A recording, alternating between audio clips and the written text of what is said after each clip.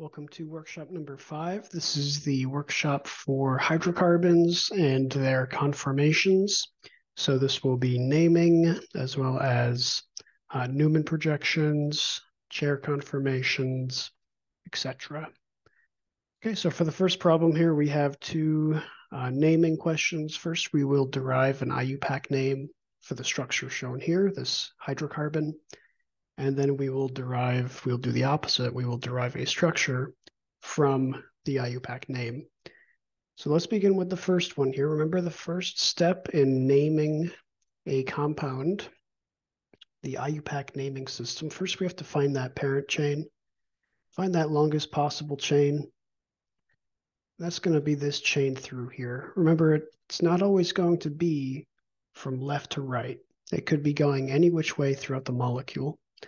Okay, so the longest possible chain we have is this chain here.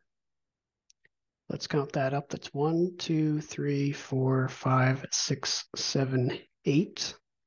So our parent chain is octane, right? 8-carbon chain. Let's go ahead and number with our substituents. Well, first off, let's find out what substituents we do have. We have a methyl group here and a methyl group here. So we have two methyl groups. Let's write those down also. We have a methyl and we have a methyl.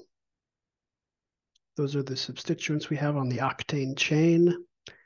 And let's number now to get a position for these methyl groups. Now we should start numbering on the left side of the chain because we encounter our first methyl group at 3 as opposed to at 1, 2, 3, 4. So let's start on the left here. 5, 6, 7, and 8. Okay, so it looks like our methyl groups are on positions 3 and 5. So let's update our groups here. We'll say 3-methyl and 5-methyl. Now, how do we connect that to octane? Well, we could say 3-methyl, 5-methyl octane, or more precisely and more correctly, we can say 3,5,5-dimethyl octane, 3,5-dimethyl octane, indicating that we have an octane chain, 8-carbon chain, and we have two methyl groups, dimethyl, at positions 3 and 5. Okay? So there's the first one. Let's work the opposite direction now. Let's draw a structure from this name here, 4-chloro-2-methyl-nonane. So the parent chain is nonane. That's 9 carbons. Let's draw that out. And since we're drawing the structure, let's draw it nice and simply in a straight line. 1, 2, 3, 4, 5, 6, 7, 8, 9. We have a methyl group on the second carbon. So let's go 1, 2, and put a methyl group there. And then we have a chlorine on the 4th carbon. So let's go down to the 4th carbon. 1, 2, 3, and 4. And we will put a chlorine on the 4th carbon there. And there would be 4-chloro-2-methyl-nonane. If you want to put the actual methyl groups, CH3, CH3, on the ends of the chain, that's perfectly fine. A lot of people prefer that, just so you have all the ends filled in, but you can just leave methyl groups as lines as well. Okay, so there's 4-chloro-2-methyl-nonane, a 9-carbon chain with a methyl group on the second carbon and a chlorine on the 4th carbon.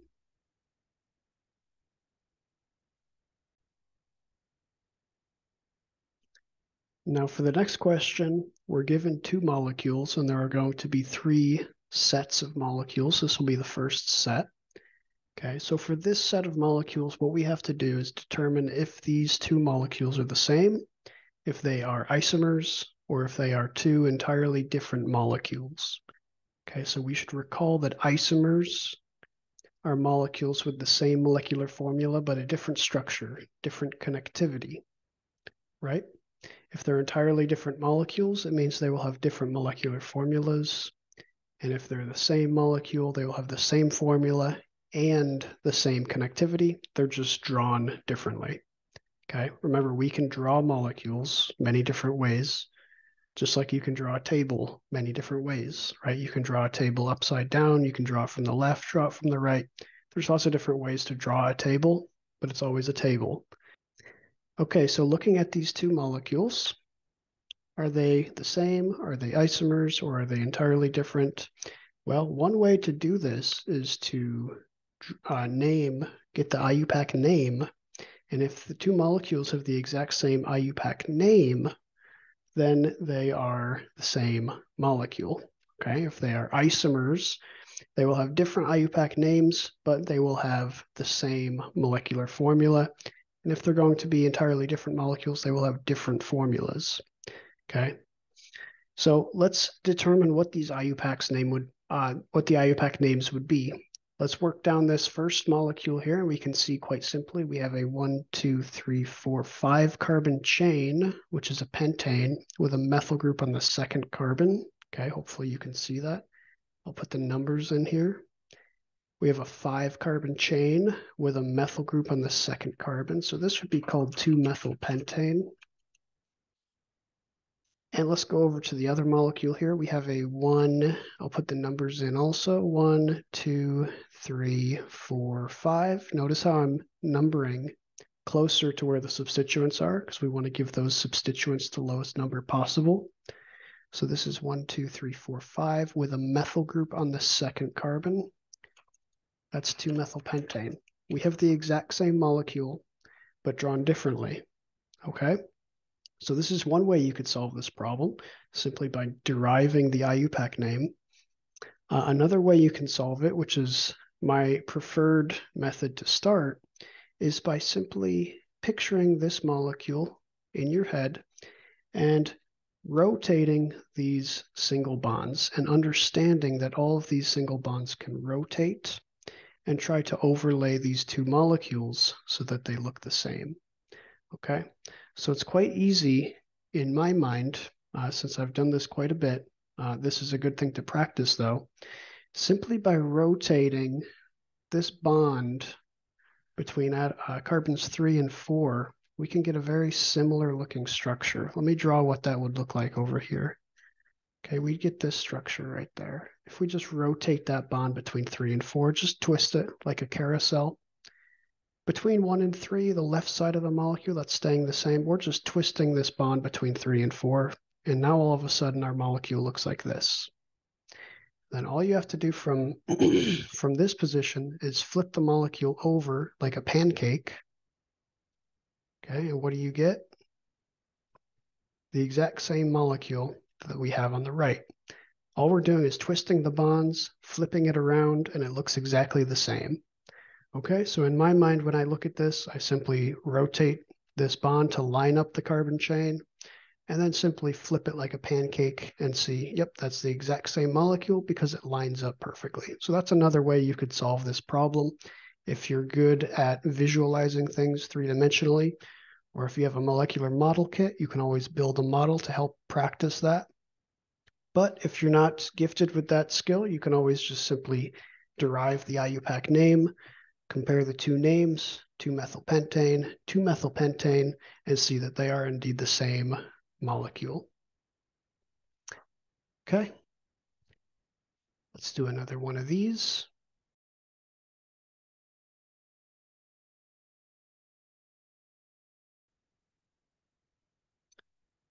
Okay, let's compare this molecule here to this molecule here. Okay. Comparing these two molecules, are they the same? Are they isomers, or are they entirely different? Okay. So let's go ahead and do the IUPAC naming system, since that's good practice, and then we'll try to visualize it after. So let's go ahead and highlight in red our longest possible chain, which would be right through here. This is 1, 2, 3, 4, 5 carbon chain with 2 methyl groups on the second carbon. So this is 2,2-dimethyl. 2,2-dimethylpentane. We have two methyl groups on that second carbon there. Hopefully you can see that. Those two methyl groups on the second carbon, so that's 2,2-dimethylpentane. Let's look at the molecule on the right. Let's draw that longest parent chain. It's going to be right through the molecule here. 1, 2, 3, 4, and 5. And we have two methyl groups on the third carbon. Okay, so that's going to be 3, 3.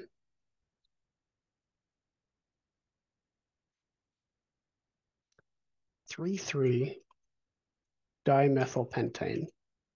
So we have 2, 2-dimethylpentane and 3, 3-dimethylpentane. Those two methyl groups are shifting from the second carbon over to the third carbon. Now, does that make them isomers or entirely different molecules? Well, it makes them isomers, okay, because we have the same number of carbons in both cases. Same number of carbons, same number of hydrogens. And if you don't understand that, or if you couldn't catch on to it, you can simply write out the molecular formula for each carbon, for each molecule. On the left here, we have 5, 6, 7 carbons. And then counting up the hydrogens, we have 3 on all of the end points, right? We have CH3s. We have 0 there because that has 4 bonds. We have 2 here, and we have 2 here. So altogether, we have 5, 10, 16, C7H16. And we can do the same thing over here. 3, 2, 2, and 0. Again, we have 7 carbons, and then we have 5, 10, 16 hydrogens. So we have the same molecular formula with different connectivity. So therefore, we have a pair of isomers. Okay, so these are isomers of one another. Okay. And let's do one final example here. So for the final example, let's look here at this molecule. We have a long chain. Looks like that. There's the first one. And here is the second one. Again, a long chain, methyl group here and here. Okay, so there's the two structures. Now, at first glance, they do look a little bit different. But remember, what we have to do here first is simply find the IUPAC name, compare the two names, and see if we have the same molecule. So first, we have to find the parent chain. Now, working through this molecule on the left in red, obviously, we have to include this long portion here. And we have a few different options. We can either continue our parent chain all the way through, or we could go down like this. Okay, so we have two different options for the parent chain. And when you have two different options like this, you actually follow this little rule where when you have multiple options or multiple paths for the parent chain, you pick the one that gives the greatest number of substituents. Okay, so that's a little rule to remember if you have multiple options for the parent chain, okay? And in this case, we do.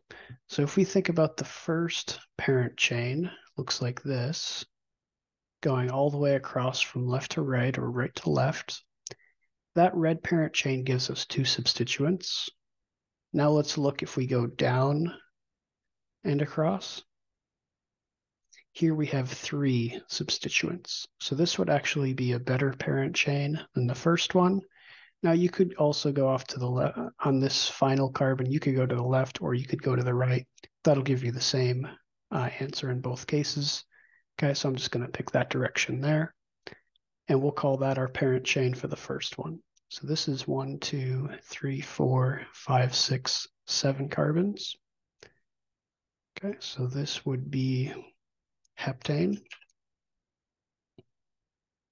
Okay, heptane. That's the parent chain. What do we have for our substituents? We have, circled in blue, we have a methyl group, and an ethyl group. Okay, so let's write those down. A methyl, and an ethyl. Okay, now we need to number. Let's go ahead and number. Remember, we number giving our substituents the lowest number possible. So we will go like this: 1, 2, 3, 4, 5, 6, 7. This means we have a 2-methyl, 4-methyl, and 3-ethyl. We're going to combine the 2 methyls so that we have 2,4-dimethyl and 3-ethyl. And now we're going to combine everything together, alphabetical order, starting with ethyl over methyl. So it would be 3-ethyl, 2,4-dimethyl, heptane. 3-ethyl, 2,4-dimethyl heptane. Okay, put that right above it. Let's go ahead and try to do the same thing for the second structure. Again, working through the parent chain, we see that we have a very similar issue when we get to this point where we can either go up or we can continue to the right.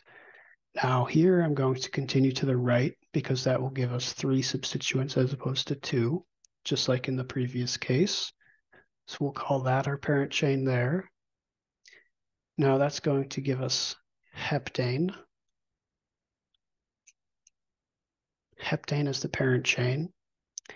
And for our substituents, hopefully you can actually see those pretty quickly now. We have the methyl, and the ethyl. And if we did go through number here, we would have 2-methyl, 3-ethyl, and 4-methyl. Okay, so hopefully you can see now at this point that we do have the exact same molecule. This one over here is also 3-ethyl, 2,4-dimethyl heptane. 3-ethyl, 2,4-dimethyl heptane.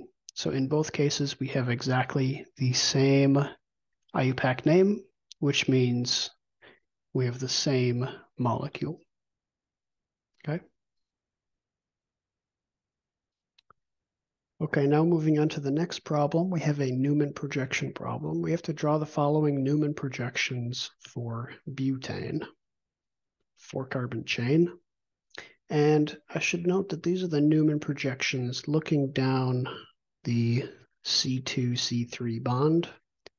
So if we numbered these 1, 2, 3, 4, okay, we're looking down that C2-C3 bond.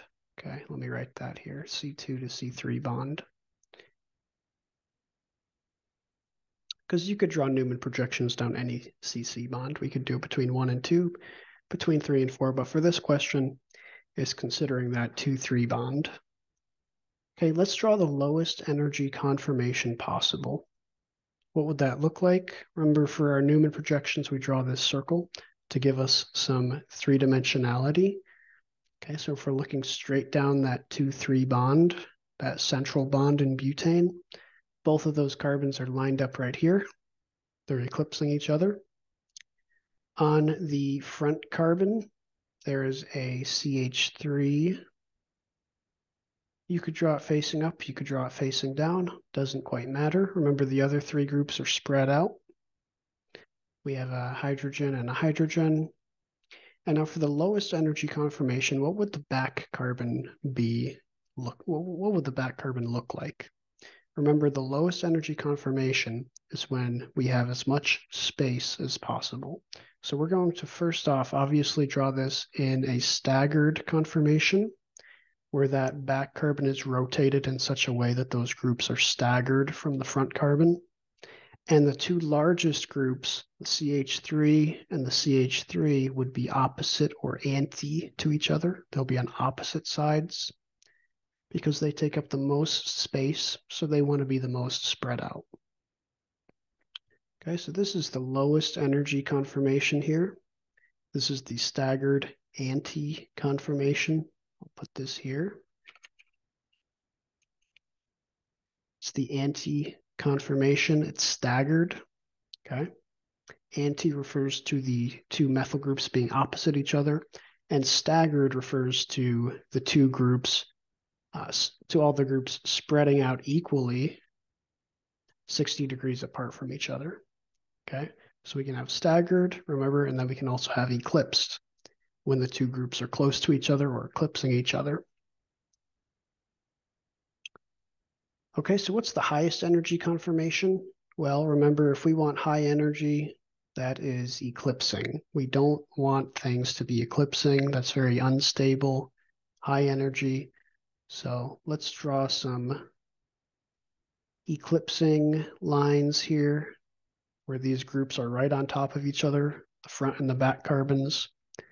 And what's the worst possible thing we could have, the highest energy? Well, that's when those two methyl groups are right on top of each other. CH3, CH3. So the molecule, just a molecule of butane, will almost never adopt this conformation where these two methyl groups are right next to each other. It's not going to twist like that because those methyl groups being close to each other is very high energy, very unstable. Okay, remember, this is why we draw zigzags like this.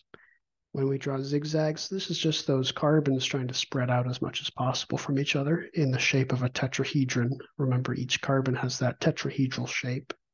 Okay, so very rarely you will see butane folding over that 2-3 bond twisting. If you can imagine that twist, we no longer have a zigzag, we have this trapezoid or bowl shape. It doesn't really happen, okay? We don't want these groups bumping into each other, these big CH3 groups, okay? So this is the worst possible conformation we could have for butane. Okay. Put an arrow here for that one. And let's draw the gauche conformation. Remember gauche, I'll also put here. So we can put syn, that's sort of the opposite of anti, that means on the same side. So those methyl groups are on the same side, so you could call this a syn Newman projection, and obviously it is eclipsed. Okay, we have an eclipsed Newman projection here. And for our Gauss Newman projection, remember this is when you have those two methyl groups simply adjacent to each other, but they are staggered.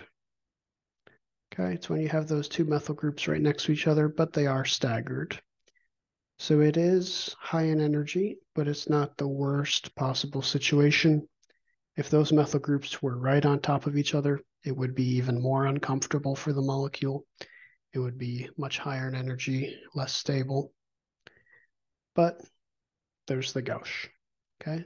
Staggered, but adjacent to each other, okay?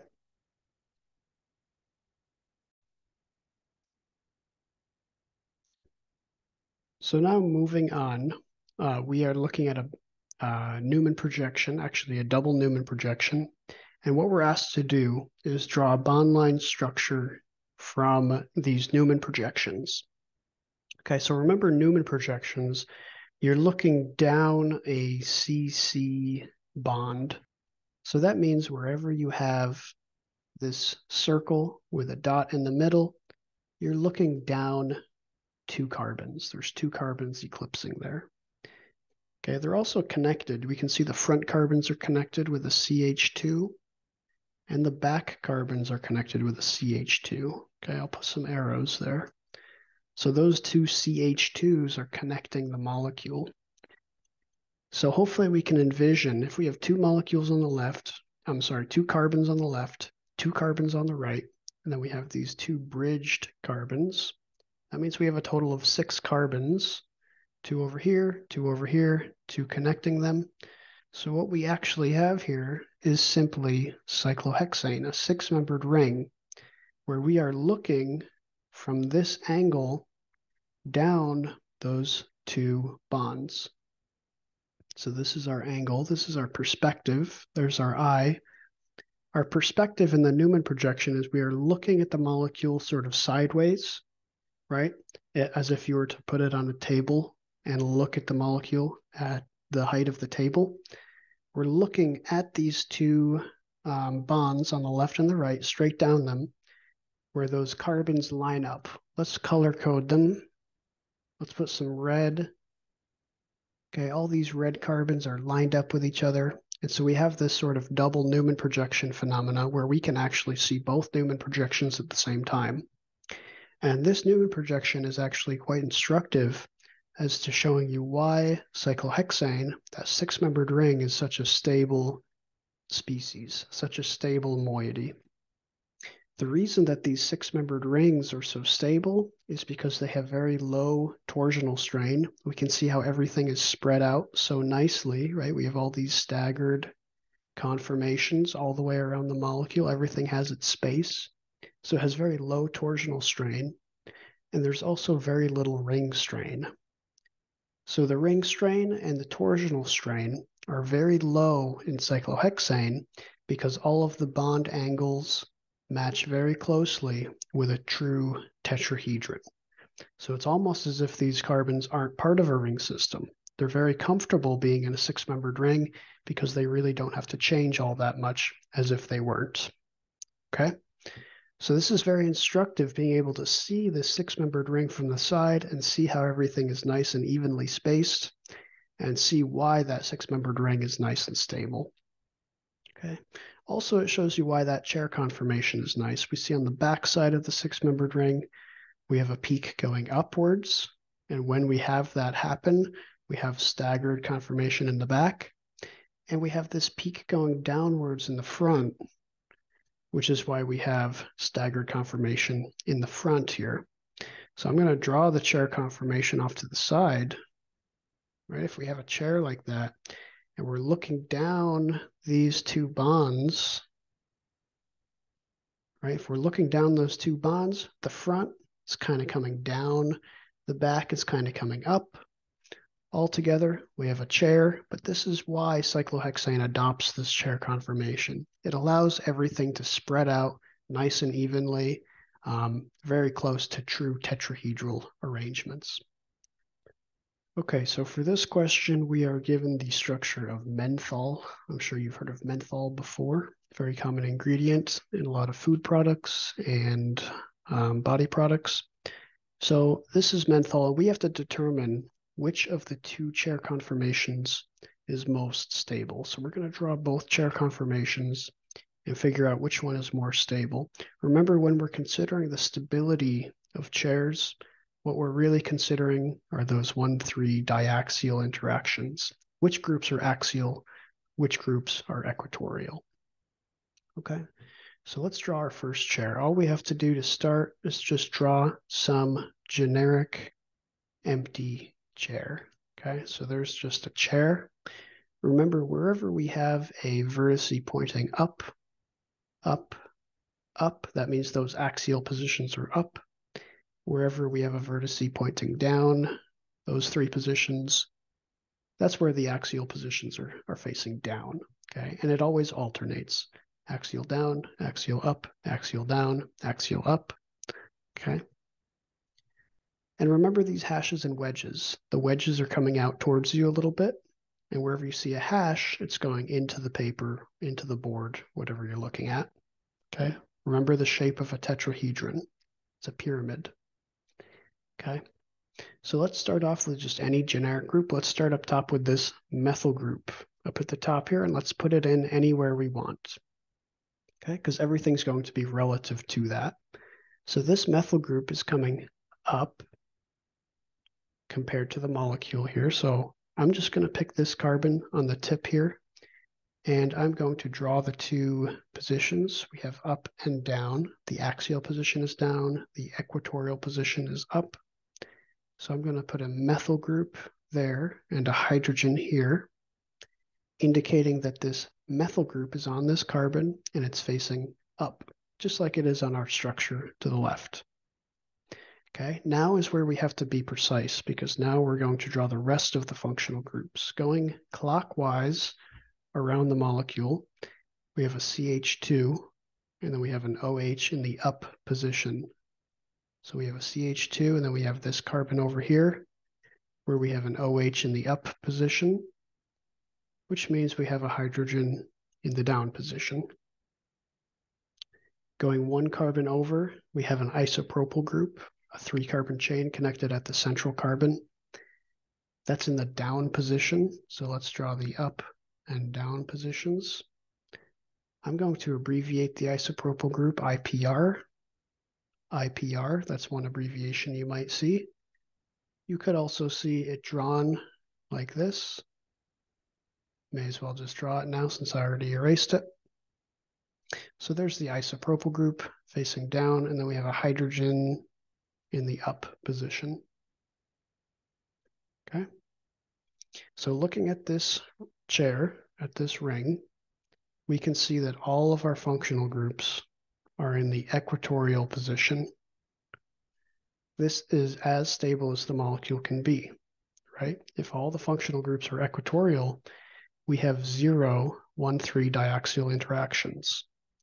Remember, the diaxial interactions are going to be the interactions of the groups that are in the axial positions. In this case, it's just hydrogens, okay? So none of our functional groups are in those axial positions. So we have essentially no 1,3 diaxial interactions. If we were to draw the flipped chair, let's do that. What we're going to do is draw the chair in the opposite configuration, where the tip is pointing up to the right, down to the left. And we are going to keep the same carbons all the way around. So this carbon at the tip still has the methyl group, and it's still up. It's simply going from equatorial to axial. Now, this is something that's really helpful to build a molecular model kit for. If you're having a hard time visualizing how this would look, building a model is a really great way to be able to see exactly what's happening here. And you can get really cheap model kits online. Okay, going down, we have a CH2, and then we have our OH facing up. I'm going to draw an extra long bond just so we can see it there. OH is coming up, and we have a hydrogen going down. And then we have a isopropyl group going down and a hydrogen going up. So now in this case, we have a lot of diaxial interactions. The isopropyl group, the alcohol, and the methyl group are all in the axial positions if we flip the chair, which is quite obvious because all three were equatorial to start. So if we did a chair inversion, if we flipped the chair, then all three groups would be axial. Okay, so obviously the more stable chair conformation is going to be the one in which all of these groups are equatorial. Okay, because we have essentially no 1,3 diaxial interactions. Remember, large groups want to be equatorial. There's more space in the equatorial position, and it's not going to be bumping in to those other axial groups.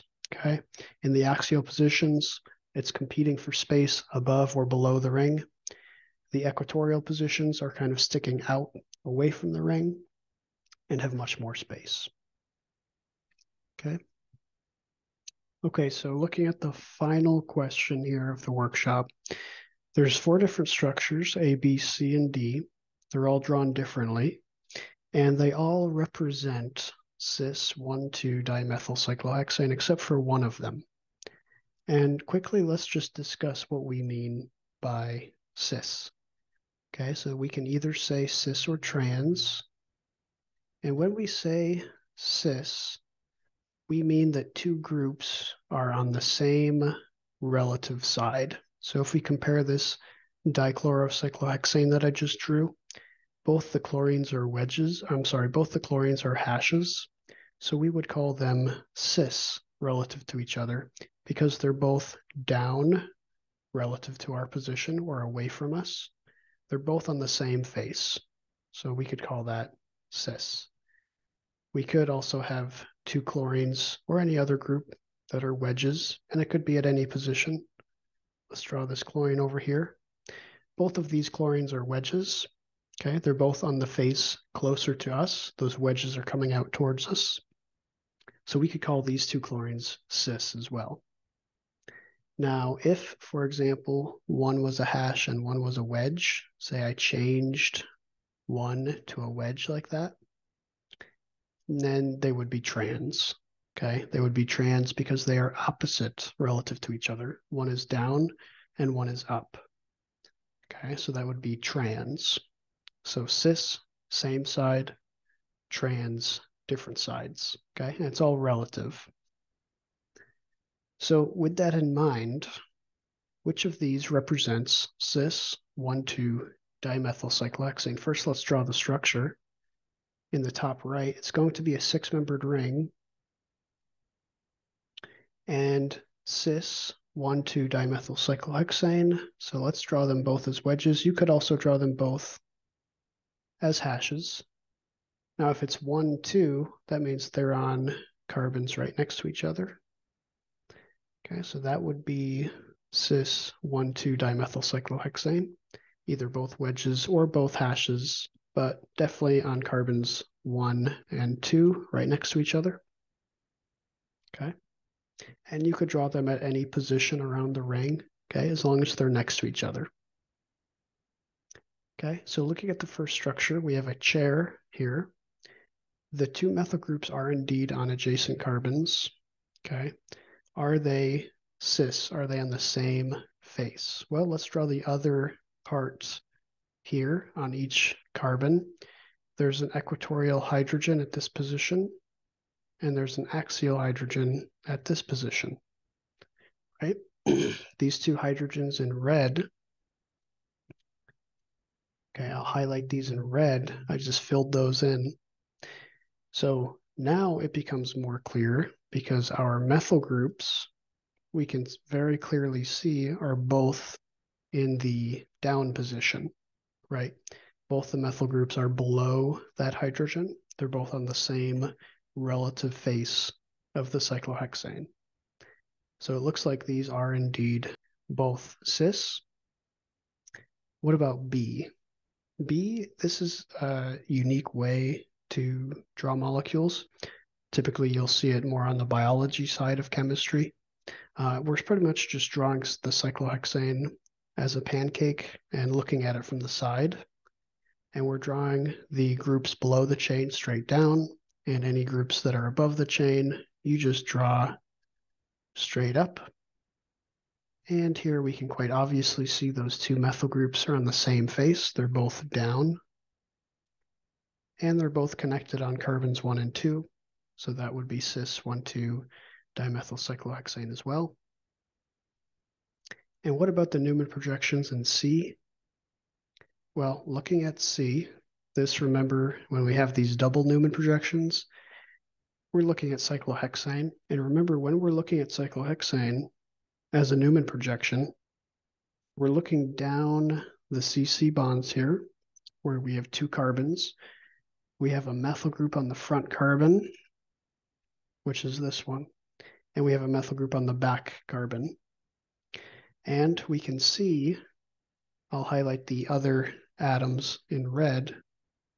Compared to the two red hydrogens on the same carbons, both of these methyl groups are up, so they're both cis relative to each other. So that one looks good. And finally, let's do D. It must be this one. It's our last one. We have a hydrogen here that's axial up, and we have a hydrogen here that's axial down, okay? Fill in those empty spots. And here we can quite easily see that we have a methyl group that's down and a methyl group that's up. Okay, so these are anti to each other. These are trans to each other. If we were to draw this using a bond line structure, we would have a methyl group that is hashed or down, and we would have a methyl group that is wedged or up. So these wouldn't be cis, but these would be trans relative to each other. One is up, one is down. So therefore D is the correct answer because D does not represent cis 1,2-dimethylcyclohexane. Okay, so there's workshop number 5 on hydrocarbons. The most important topics here are definitely the Newman projections and the cyclohexane or chair conformations. Again, if you're not fully grasping that, I highly recommend getting a model kit. Being able to hold these structures in your hand, being able to bend the bonds, see what's actually going on is very helpful. Okay, the next lecture, we will look at stereoisomerism and continue from there. See you in the next one.